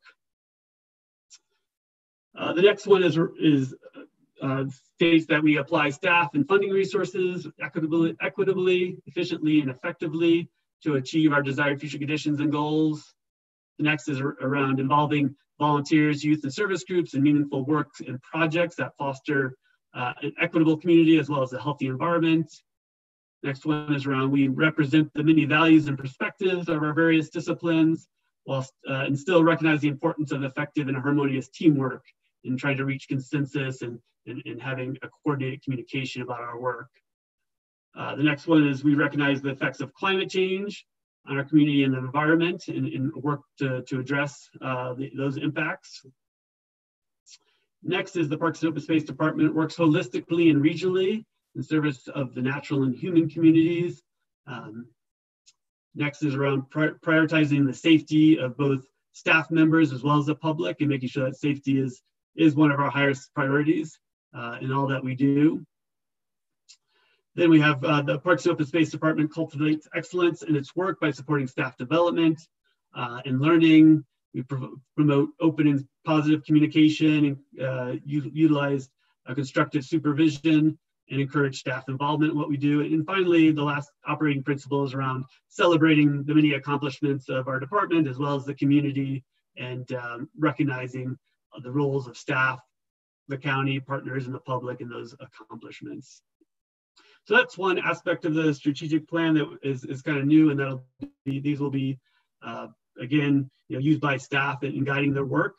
The next topic is strategic themes, and these are I'll show them to you in a second. We have 4 strategic themes, but these are again were things that kind of came out through our discussions, looking at amongst staff, looking at our desired future conditions and our goals, and seeing that there's certain things that just rise to the top. And that we have multiple work groups that this is part of what they're trying to accomplish. And so in that way, we think of them as the common threads that kind of tie together the mission of our department as well as the DFCs and goals of our work groups. And it kind of answers the question, as a department, what are we trying to accomplish? And in that sense, they provide kind of an overarching priority for the department. And so the 4 strategic themes are shown here on the screen.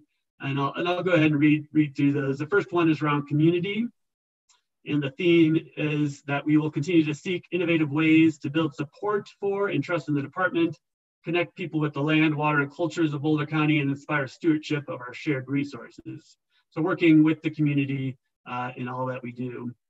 The next is around stewardship, and this gets into the number of resources that we manage, again, whether they be natural resources, cultural resources, recreational resources, or agricultural resources. We want to make sure that we manage and maintain the properties, resources, and amenities that the county has invested in to keep them in good or better condition for current and future generations.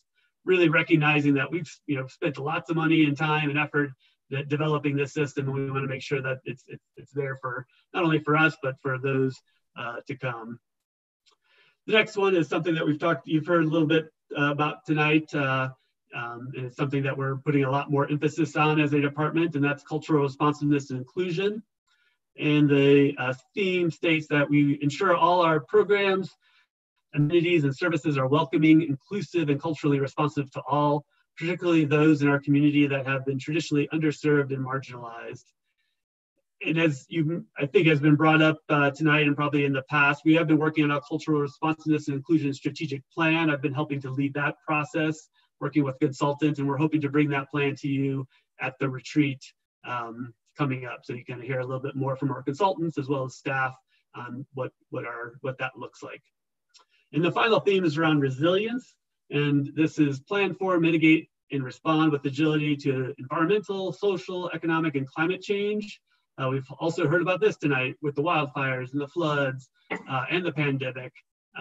We've also weathered recessions and different things. So I think this idea is that there's always going to be change out there, and we're going to be plan for, mitigate, and respond to those changes moving forward. So those are the strategic themes. The next topic is around core groups, and has been mentioned.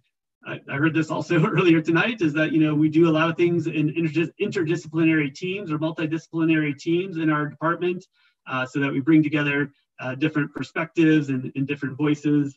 The idea of the core groups is very similar to that. It's bringing together different disciplines, but these are bringing together different work groups that have very similar desired future conditions and goals, and getting them together kind of in a proactive and intentional way to kind of, not only break down the silos between them, but also to increase some collaboration and maybe synergy among the groups to kind of work towards some shared goals. So instead of being very project specific, these groups are going to be tackling issues and challenges that each of these groups face, and try to come up with some solutions, and ultimately it's trying to work better together, having more voices together, working on things.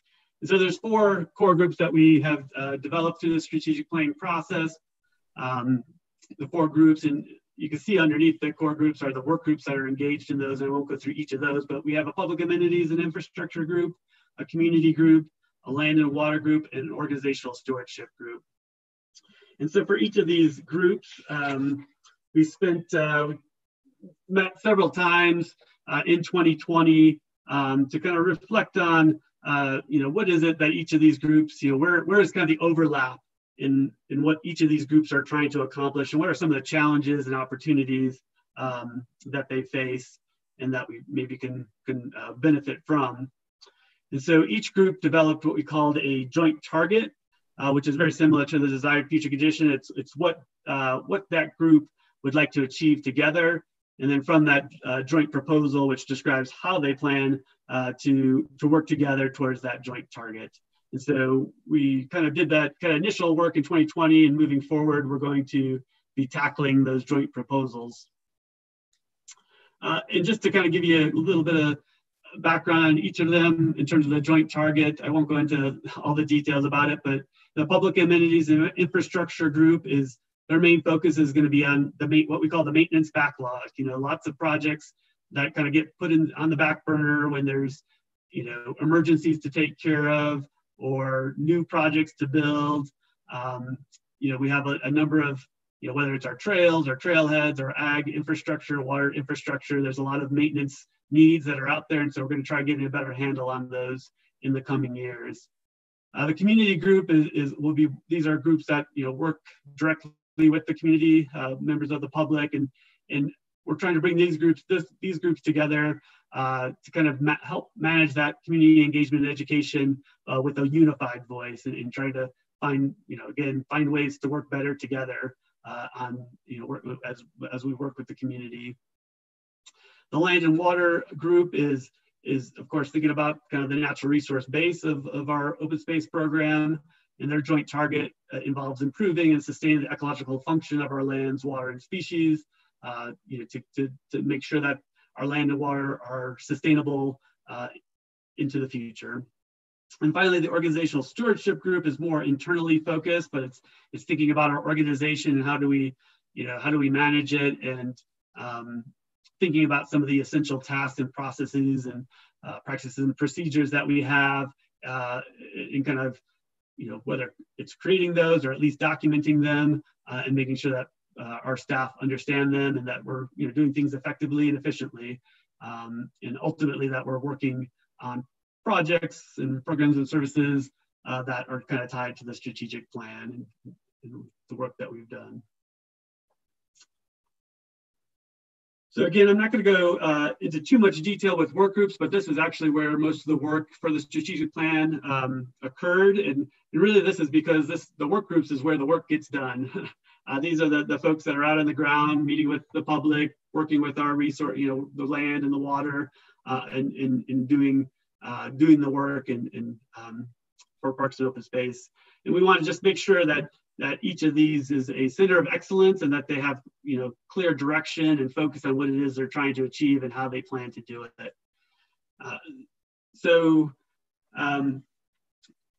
Myself and Tina Nielsen worked with each of these work groups over the last couple of years, again, writing the desired future conditions and the goals, and then this past year working on strategies and setting up the SMART objectives. And again, throughout 2021, these groups will be coming to you to kind of present their strategic plans, and you can kind of dive in some more of the details for each of those. So in terms of implementation of the plan, there's many ways we will be doing this. The first is really around prioritization, kind of at a department-wide level, the core group level, and the work group level. It's trying to decide, what projects should we be tackling, and what kind of gets the highest priorities. And so you kind of see there how that's broken down. I mean, at the department level, it's using the strategic themes and the operating principles. The core groups will work towards those joint targets, and the work groups will use their strategic plans to kind of help guide their work moving into the future. The strategic plan will also, with that prioritization, will also be used to help with funding. So most, I think, if not all, work groups or divisions have an operation and maintenance fund that they can use to kind of manage their work, some of their basic job duties and tasks that need to be accomplished. So part of this is to better understand what is the budget that they need for the various resources that they're stewarding and the programs that they're leading and services they're providing. And so part of this is trying to right size those operation and maintenance budgets, which haven't, for many, if not most, work groups haven't changed much over the years, and especially as we continue to add properties and resources and obligations. We'd like to use this to help right size those budgets. You saw Tina came to you last month and presented the POSAC, or Parks and Open Space improvement projects, which are capital improvement projects. Each year we have different POSAC category managers and groups meet together to kind of do some prioritization around what it is they need funding for. And so they'll use the strategic plan moving forward to kind of help guide those decisions.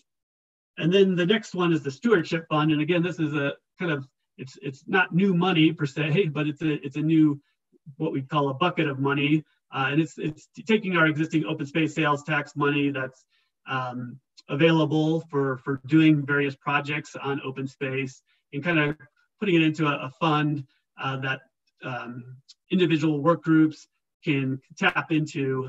We've kind of created a process this past year of having, if work groups needed some stewardship fund, they would put together a project charter, which kind of lays out the scope of work and the timeline and who else they need to collaborate with, those types of things. And then we got a number of project charters from different staff members, and of course there's limits to that funding, so we ended up creating some criteria for ranking those project requests or stewardship fund requests. And so that's kind of a new process for us, and staff is kind of getting used to it, and we're all kind of fine-tuning it as we go. And finally, I think the other funding sources are grants, various grants that we get, and again, the strategic plan can be used to help. Once we prioritize projects and needs, it helps us to know where we should go to apply for grants. The other aspect, for the staff or for the department is around staffing. As I've been mentioning, and this is about trying to increase some collaboration and coordination, but it's also about trying to better determine and manage our staff capacity, and knowing that there's so many things going on, and sometimes staff, don't have the time to put towards certain projects, et cetera. And so we're trying to, and this is something that we need to work on more in the coming years, but how do we better understand what projects there are, what staff need to be involved, how much time do they have to put towards those projects and that type of thing. So I think the strategic plan will help with that, the staffing issues. One of the things we did, I guess throughout the whole process, kind of been documenting a lot of the stuff that we've heard from staff. And then this past fall, we had a meeting of supervisors and a few other staff members, and we kind of took a lot of those ideas a lot of the things we heard from staff throughout the process and the areas for improvement. You created a list and had the people that participated in the meeting check off areas where they think the highest needs are for areas for improvement. And so this kind of shows you these have been ordered in after that meeting from highest to lowest. So definitely there's a need around maintaining and managing our resources and assets. This gets to kind of, again, what I mentioned before, the maintenance backlog. So that's definitely something on staff members' minds. Some other things are around project management and how do we better manage projects from start to finish and have the skills and tools and support for that. And so we're just starting to put some thought behind that and provide some training and maybe try to provide some better tools for staff to use in their project management to improve the efficiency and effectiveness of our projects. And then I won't go through this whole list, but also, as I just mentioned a little bit ago, time and capacity management is also a big concern for staff. And a lot of staff feel like they're putting out fires a lot, kind of dealing with the issue of the day, and are also just kind of sometimes overwhelmed with lots of different projects going on, jumping from one project to the next, and not having a lot of time to be intentional or proactive towards these things. So it's, again, something that we need to consider as a department and make some improvements around that. Hey, Ernst, I'll give you the 8:20 time check. Okay, I got 2 more slides. Thanks, Jim. So, I think overall, again, this has been an internal process. It's really trying to figure out how to best serve the public and achieve what the residents of Boulder County have asked us to carry out for them as a department, for all these different resources, all the different programs that we lead and services we provide. We'll continue to engage with the public, POSAC, through any of our management plans or policies or other major project decisions. But all of these will be ultimately tied back to the strategic plan, and so the various work groups' desired future conditions and goals. And then just one more time, again, we'll be presenting these, the work groups will be presenting to you throughout 2021 of their individual strategic plans. So with that, I'm gonna thank you. I think Eric was gonna say a few words, if that's okay. But I will stop sharing my screen, and then definitely any questions or comments you may have, we'd like to hear. We'll get to Eric, Ernst. We want to talk to you. That's great. Well, I think Eric was going to say a few things about the strategic plan, but definitely, yes. Well, I'll tell you what, Ernst, I'll just have one comment, is that I eat, sleep, and drink this for a living as a venture capitalist, but I will tell you that the best strategic plans, to me, have always been the ones that are the profound simplistic, right?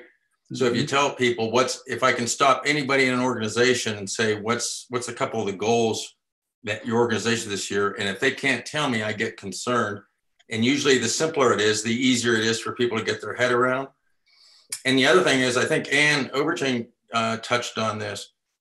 If you look at your numbers, you just go around the country, it doesn't matter. Look at any county, state, even the feds are the increased participation, the use of trails, the people fighting in Georgia. The big issue is people going at 5:30 in the morning and saving a parking spot for their friend, because by 7 o'clock, the parking lots are full. People getting into fist fights over whose parking spot, who gets in, who doesn't get in. But anyway, I would just tell you guys, my only 2 bits, not a question, just a comment, but I would encourage you all to go through that exercise I did in the beginning of the week. And that is just take your current strategic plan and say, based on COVID, what's different? What's changed since what we talked about, you started in 19, right? And did some work in 20. So don't start over, but take your 19 and 20 work and just say, hey, based on COVID, what's changed? What is different? And whether it's the increased participation, it's how we meet. Do we have to meet in person? Do we all work in the same spot as a group? How often is that? How are we going to communicate if we can't meet face to face? All that kind of stuff, I think, is a good strategic conversation to have. So I'll just leave it at that, and I'll shut up and throw it to the others. So Tony Lewis. Tony, I'll start with you. No questions, super thorough. I guess I would echo Jim's comments, which is the best strategic plans I've seen have been simple to articulate and clear about several goals. And it's easy to get caught up into seemingly thousands of objectives and strategies and tactics. And at the end of the day, you have to have something you can rally people around. And it has to be simple enough to do that. So I think you guys are doing good work. Just keep it as simple as possible. Thanks, Tony. Scott Miller? Yeah, I have a lot to take in, but I agree with what Tony said, which is that the best thing to do is, I know there's a lot of different things you guys are trying to wrangle, but the simpler you can keep it to keep everybody focused is probably the best. Thank you, Scott. Anne? I agree with what's been said, have no further comments, but thank you for the presentation. Yeah, thanks. Heather?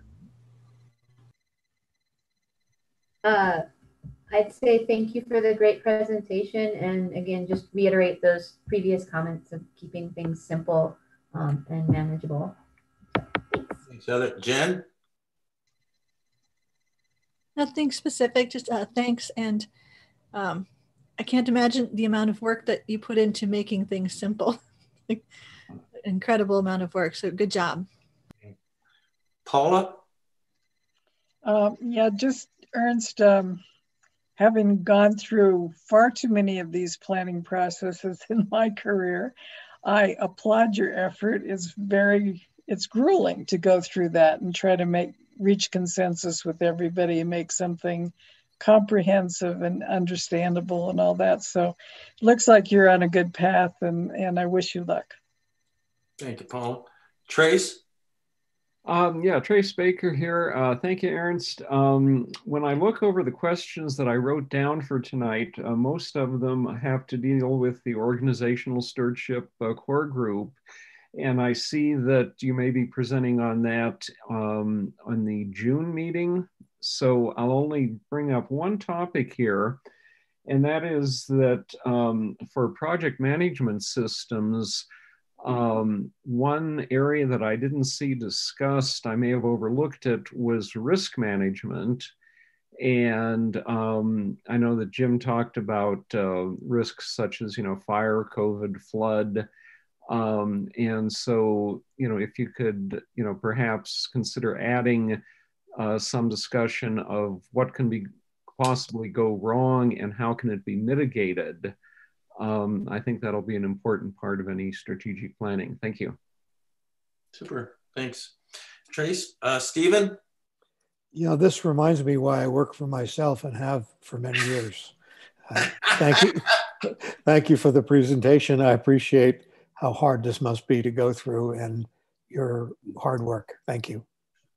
Yeah, thank you, Ernst, for an eighth. Ernst, I appreciate you coming out tonight and spending the time with us. And I'm sure we'll look forward the rest of the year to the other group's presentations, and we'll see you again, I'm sure. So thanks much. Thank you. And your friend Eric did we find Eric?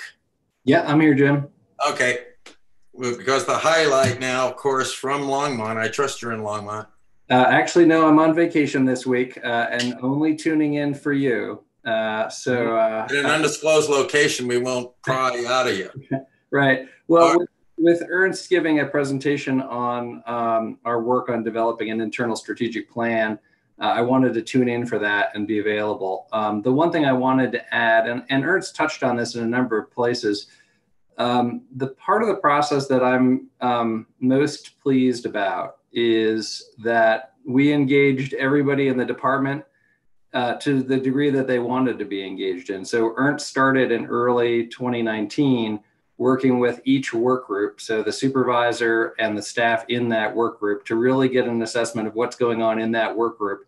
And so we built that strategic plan from the sort of foundation of the organization up. And as I've said before, and I'll say again, one of the strengths of our department is that we have very robust capacity and expertise. We're always tapped out. There's just literally no end to the work that we can do. But to have a department that has expertise and experience in so many of the things that we do is a real strength. And we structured the strategic planning effort to try to tap into that from the get-go. Mm-hmm. So at the work group level, which we call kind of the micro level of the department, it really reflects that, with every work group now having a clear desired future condition that they built and then brought to me with their division manager to discuss, maybe do some polishing and fine tuning to make it more clear, maybe a little emphasis, but it's really built from the ground up. And as many of you have said, and I will point it out, Ernst worked for 2 solid years on this. And Tina spent a considerable amount of her time in 2020 working on this as her biggest project. So between Ernst and Tina, they really put their back into it, along with all of the work groups in particular to build it. So pleased with that. And I think you'll see the results of that month in and month out over the course of 2021. And you'll get a much more detailed perspective of what those work groups are up to, what they're shooting for, and how they plan to get there. So more to come on that. And then with respect to the director's update, I don't really have one because A, I'm on vacation. B, you got 2 good updates from the real estate division and the resource management division. And I'm not sure when Al's going to have it on the calendar, but you'll get one from Rec and Facilities reasonably soon too.